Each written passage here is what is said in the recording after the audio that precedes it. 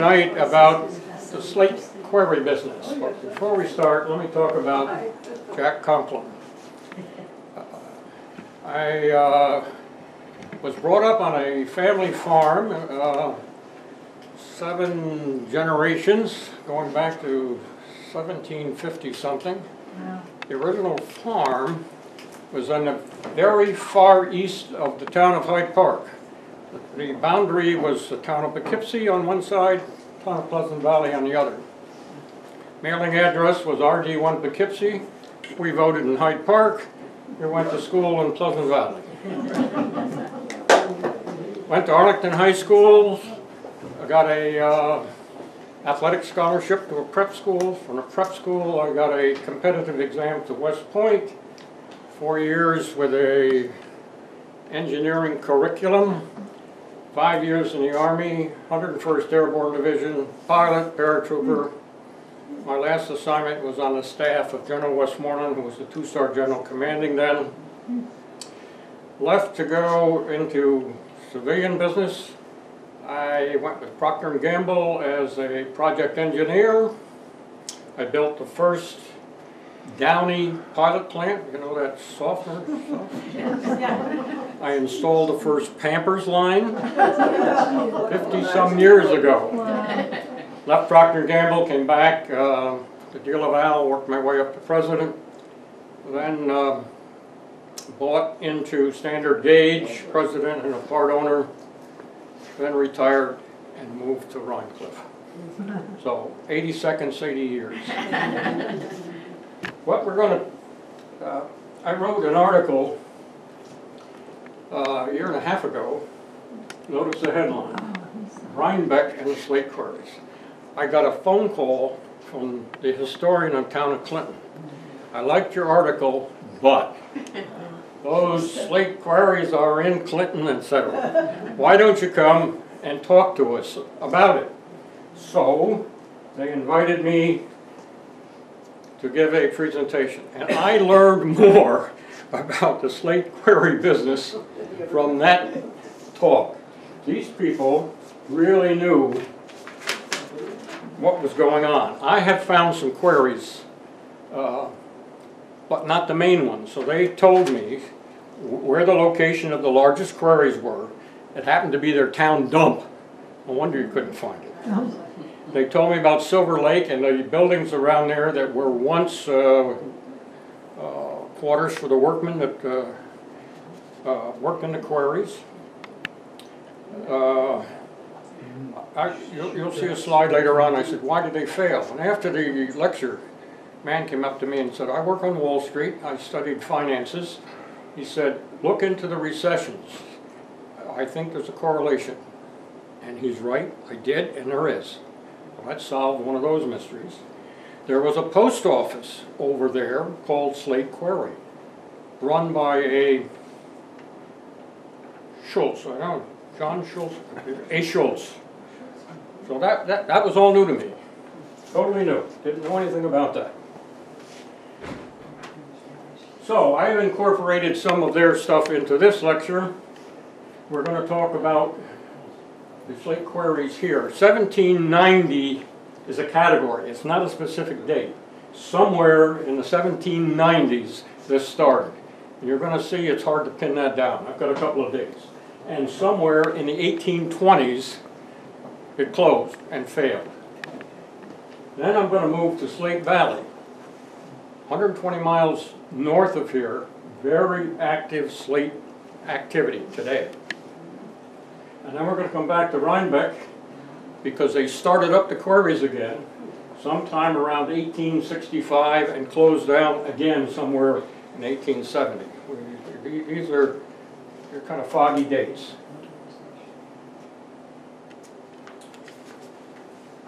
The reason I got into this slate business is I was doing some other research and came across the Gazetteer of the State of New York in 1824, and it said, in a northeast park are some slate stone ridges in which slate of superior quality abounds. The quarries employ 300 hands when fully operating. The population of Rhinebeck was 2,700, 300 people. Amazing economic activity. Then I came across an article on New York.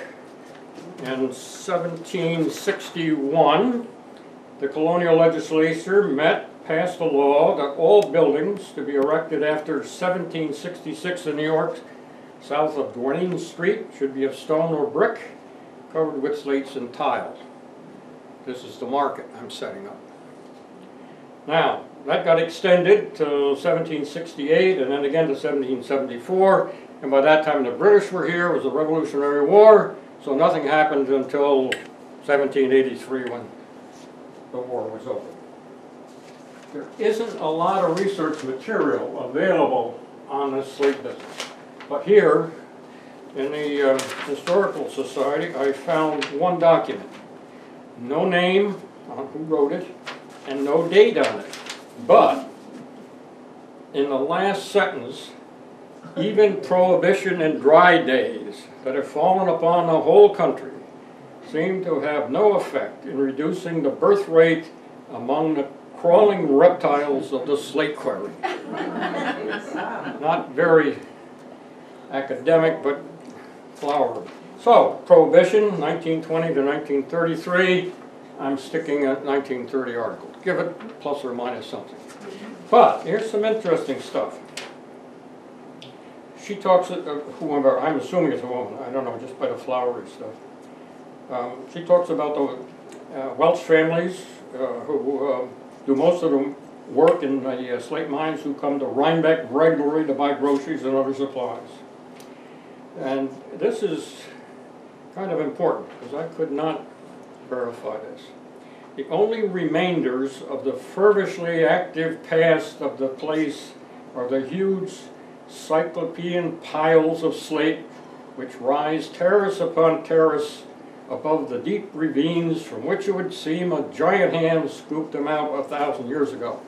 Talking about scrap, waste slate. I couldn't find it. Interesting. And then good old Morris, historic Rhinebeck. He's the one that provided a lot of the Welsh names. He also talked about the new business in 1870, starting up. So he was a pretty good source. And then just recently, the town of Clinton has some good information. There is a history of the town by William T. McDermott, 1987. Fairly current, and McDermott is a good researcher. I like the way he pins down some of his facts. So I'm going to use a lot of his stuff to talk about this. The first recorded statement about the slate quarry that I could find in 1798. Slate was quarried here for roofing on the home of Mrs. Richard Montgomery Rhinebeck. And you know that, Janet Livingston Montgomery. So, but then McDermott starts to research the organizations, the commercial organizations. 1802, New York State Slate Company acquired 14 acres in 1802 from Dr. Hans Kierstead. Kierstead right across the road over here. That was his homestead. Wells, right? Now, then. Then in 1810, they went 8 years. In 1810 they expanded. They bought 36 acres and then 20 more acres in May 18th of 1811. And here's something. On April 11th, the Dutchess County Slate Company at the same time purchased and installed slate dock facilities in Rhinecliff. Interesting. Because there's this debate on whether Slate Road is S-L-E-I-G-H-T or Slate. And I think that this kind of leans toward it being Slate. 1820 started the decline, and then depending on who, whether it's McDermott or whether it's Old Morse, they closed 1823 or 1829. I think 1829. So that's when I said we'll use the whole decade. Somewhere in the 1820s it closed, somewhere in the 1700s it started. Now let's talk about any quarry business. I don't care whether it's bluestone, whether it's cement, whether it's aggregate. These elements are important. You got to have a market, you got to have a source, you got to get it to market. And then it involves the extraction, getting it out of the ground, and sizing it. And you're going to see that that makes a theme for this whole presentation. Slate is a fine-grained, homogeneous, sedimentary rock which has two layers of breakability, cleavage and grain, making it possible to split into thin pieces. Schultz Mountain is one of the highest points in northern Dutchess County, 780, 785, depending on who. It is today basically uninhabited. There are houses up there, but very few.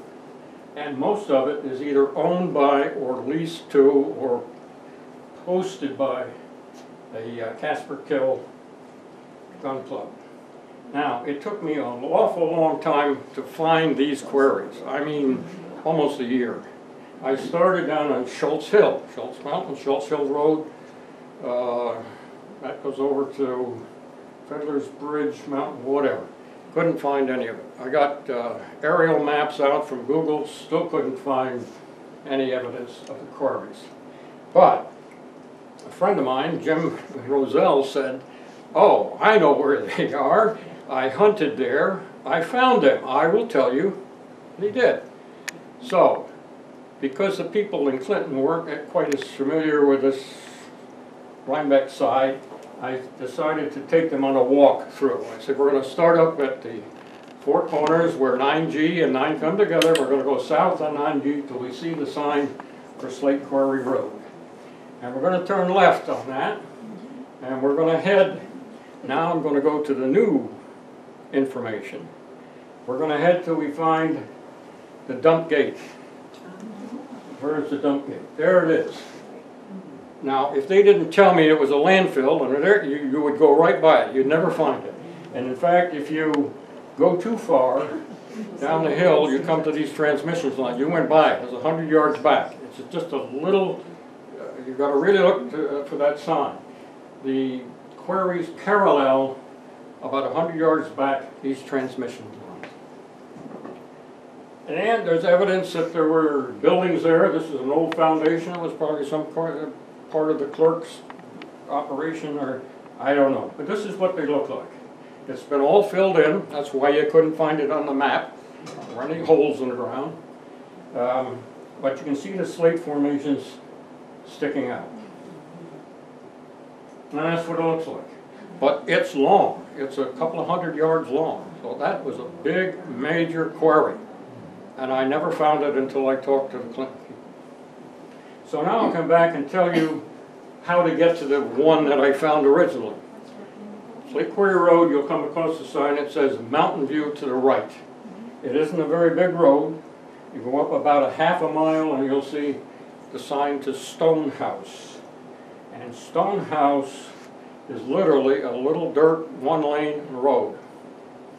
And what you're looking for is a little pull-off that looks like this. It's one car.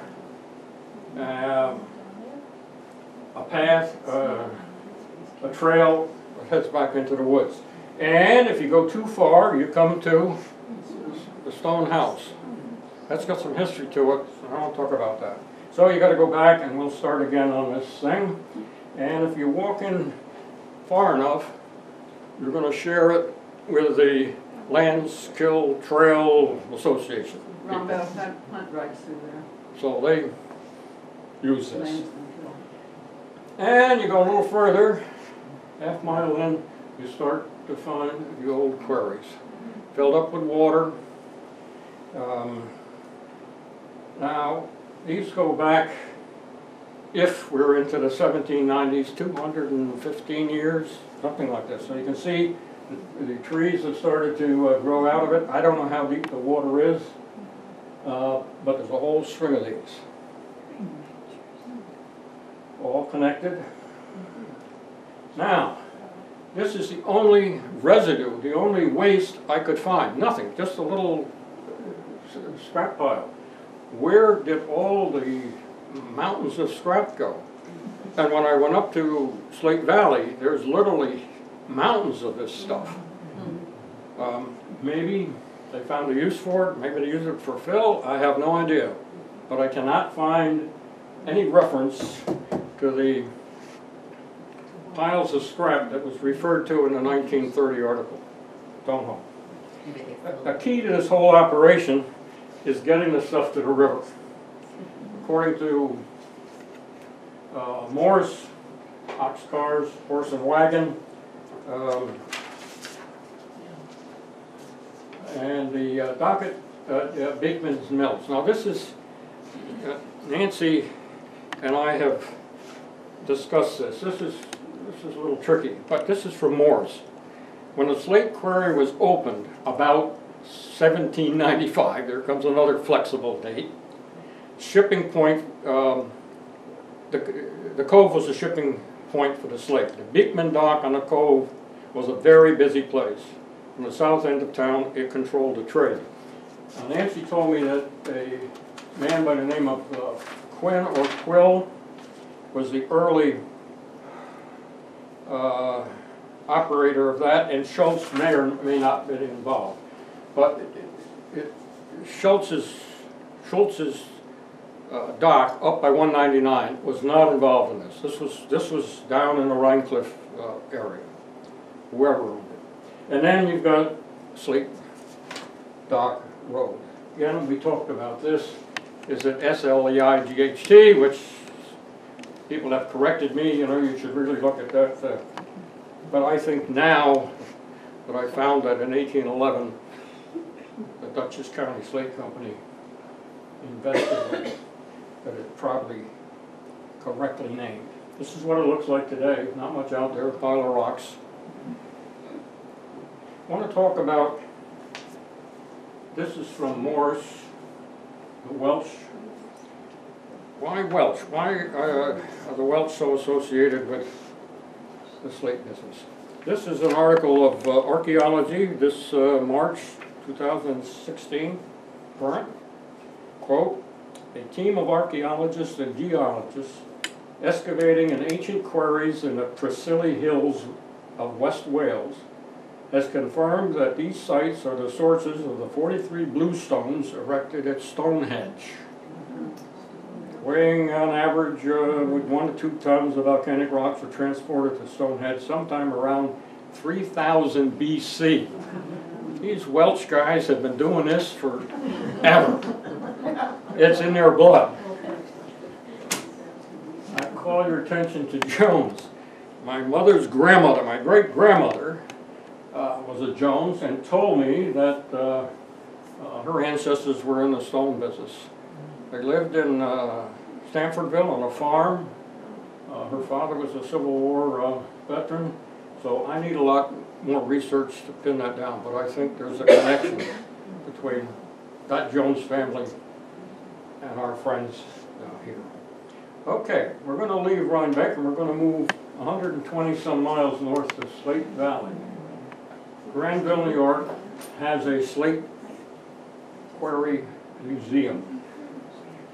There's a 24-mile stretch, 6 miles wide, all slate deposit. Most of it in Vermont. Hopefully, the Lake Romacene, West, Charlton, can't read it from here. Only a few in New York State.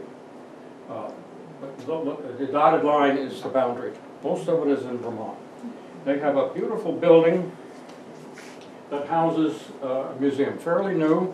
It's an old post and beam barn that they moved down there. And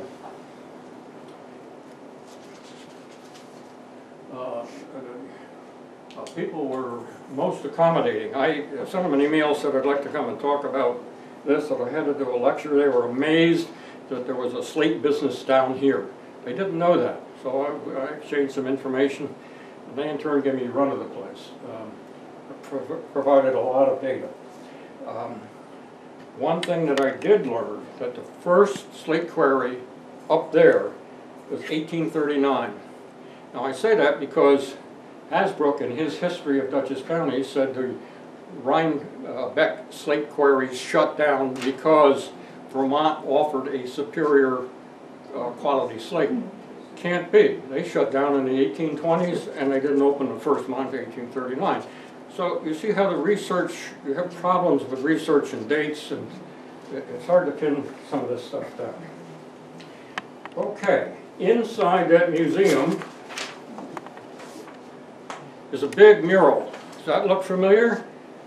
Does it look like the Rhinebeck post office? Because it should. It's part of the 1933 New Deal, the Federal Buildings Public Works of Art project. Our own Rhinebeck Olin Dowes was responsible for selecting the artists. There were 850 artists involved, 137 murals, all in federal buildings someplace. This, I was told by the executive director up there, started in the post office when they had a new post office. They moved it to the high school where it was in the cafeteria. She said when I went to school, and then when they built the museum, they moved it there. This depicts extraction. You're hauling the rock out of the pits, and you got to take it someplace so it can be sized. And this mural is the sizing. And those are the two elements of any type of business. Now we come to the tricky part. This is why the Welchmen were so important to this trade, because they had the tools, they had the experience, they had all the gadgets to make this work. What I'm trying to explain is the process of taking the object straight up vertically, transferring it to a cable, half-inch thick, and then moving it some distance to where it's finished. Now let me come back to my experience on the dairy farm. When you had a load of hay before there were bales and they were all loose, you drove your horses into the center of the barn, and you had a contraption, a fork it was called, connected with pulleys and all the rest through the barn. The fork was U-shaped, had a little handle on the top. When you pressed the handle, two 6-inch levers came out to hold the hay. So you shoved the thing down as far as you could, pull the lever. On it was a rope that the man in the mouth could release. You unhooked the horses, put them onto the ropes, and you pulled the hay straight up till it hit what we call the frog, and it slid along a track until the man in the barn released it and it dropped. I bet that somebody took that technology from the Welch. The only difference is theirs was more complicated because you were latching onto a half-inch cable instead of this mounted rail. And this is an actual copy of this device. I don't know how it works. Extremely complicated, but you're going to pull it up with a bunch of through pulleys until you can transfer it overhead to that half-inch cable, and then you're going to pull it up to the work site. And you need either horses or steam or some means of making it move. Okay, let's talk about sizing. Basically, hand tools, split it just like you would a piece of wood. And in the shop are some, I'm sure, Welch-inspired devices. This is a brake. This cuts it off in the right size. And this is a punch. And those are my experimentation with this device. It's got a wheel on it. It comes up and it comes up, boom. Big sign on it, do not touch, whatever. And she's there showing me how to work it. They were wonderful. Okay, we're going to talk about some products.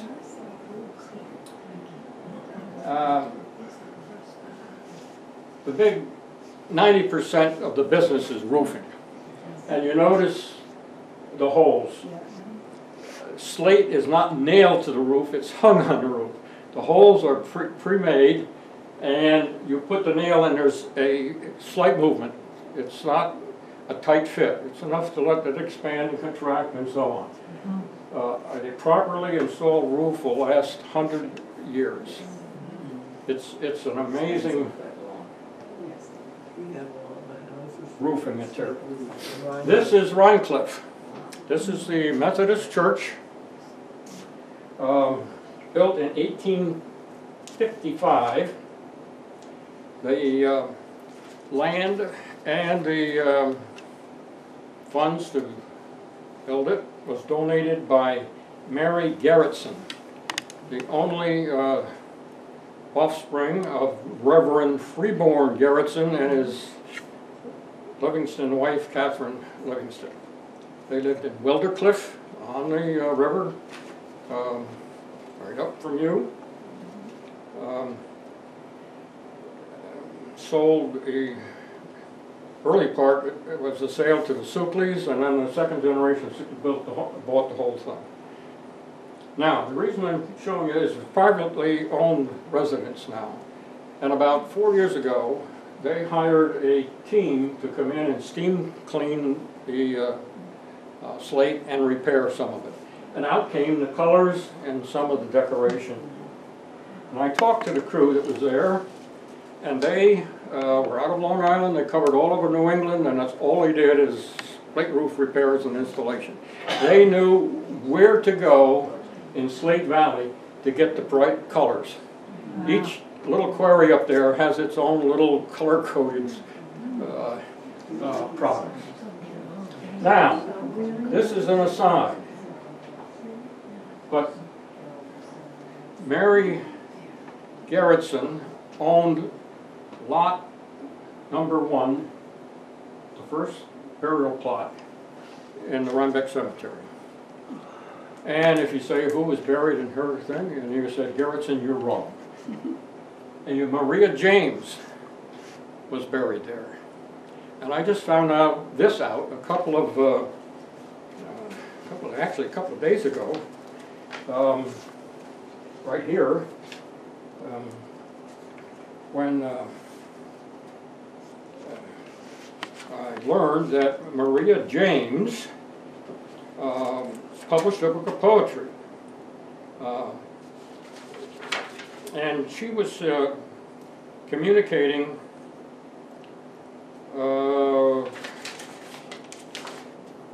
with Beverly Kane. And Beverly said, I've been in contact with a researcher in Cambridge who has told me about the history of Maria James and its connection to the Slate Quarry.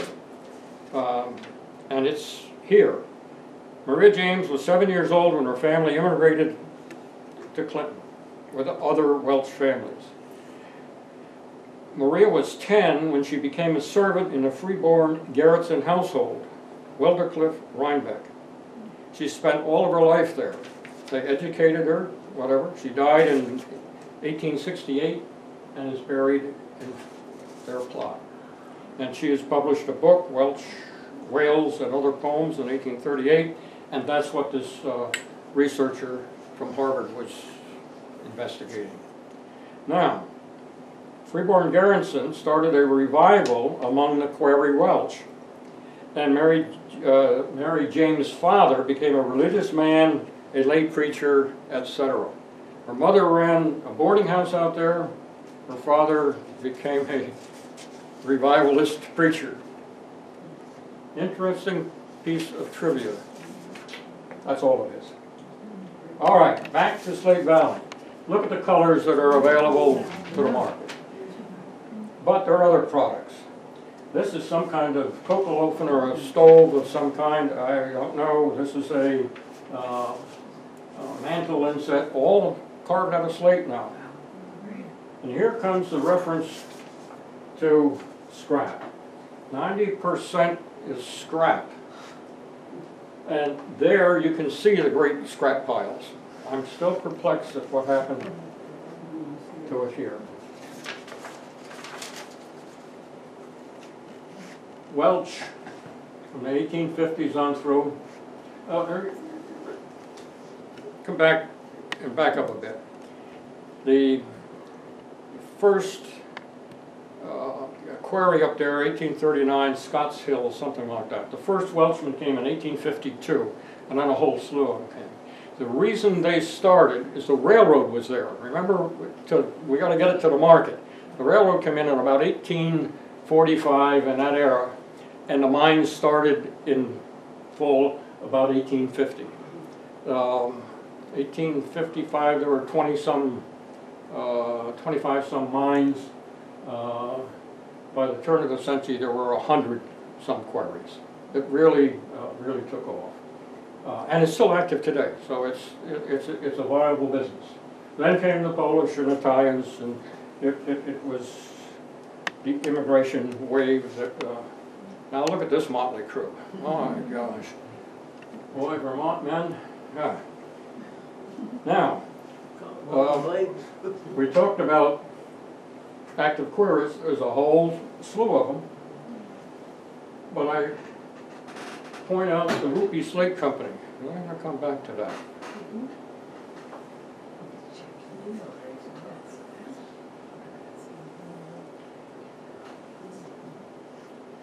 They offer, this is the museum, offers a guided tour, a driving tour. They give you a pamphlet and some stuff, and you can follow the numbers 2, 3, 4 all the way around the thing. Worth it. I'm going to come back to Rhinebeck now. This is the second restoration of the slate business. Hudson River Slate Company, according to Morse, a Williams Woodworth started it. He's probably right. In the history of the fold-up of the old Slate Company, let me see if I can find this. I'm going back now to when the 1829 company failed. The property in 1831 was sold. They went bankrupt. It was gone. It went to on the market to a widow by the name of Hannah Gale in New York City. Then a John Gillender in New York City bought it. Then he sold it back to the local Benjamin Schultz, Mountain Schultz, 1833. In 1836 he sold it to a Henry Eckert, and Eckert kept it all the way up until 1865, when a John Stoutenberg in New York City bought it and used the purchase of those 230 some acres as his share of the Hudson River Slate Company. Big mistake, because they went bankrupt in 1869, so he lost that investment. Sold at public auction. So we're back to Mr. Smith from Vermont, according to McDermott, was in charge. I assume they brought this guy down who knew how to run a quarry. They invested in new buildings and machinery in Rhinecliff, but again, I can't find where or when. Their products were a higher scale. They weren't into the roofing. They were into something that would command perhaps a higher price. Billiard tables, mantles, tiles, counters, etc. And this, why did it fail? I facetiously said they didn't have enough Welshmen. And a man called me and said, from your article, thank you for saying kind things about the Welsh. It's amazing. But at the lecture over in Clinton, the man explained his theory, and I think he's right. Because, let's see if I can find that reference. Yes, okay. These recessions coincide with both closures. The early 1820 closure. The Panic of 1819 was the first major financial crisis in the new United States. General collapse of the American economy persisting to 1821. Ties right in. Then, the second longest depression before the 1929 was 1873, 1879. 18,000 businesses went bankrupt. 89 railroads went bankrupt. 10 states went bankrupt. Hundreds of banks. So this happened right when this guy was trying to launch a new business. I'm completely convinced the recession was the perpetrator. So if you're interested in further information on this, look into this Slate Valley driving tour. It's looks like that. There's the numbers. You get a brochure that describes each one of those places. And here is the executive director. Look at the name, Krista Rupi. She told me that her grandfather worked in the Slate Quarries and that they're still involved in the business, and sure enough, Rupi Slate Company. She was a very knowledgeable person, very personable. If you're interested, I advise you to go up, introduce yourself to Christy, and tell her that Jack Coughlin sent you up. Thank you.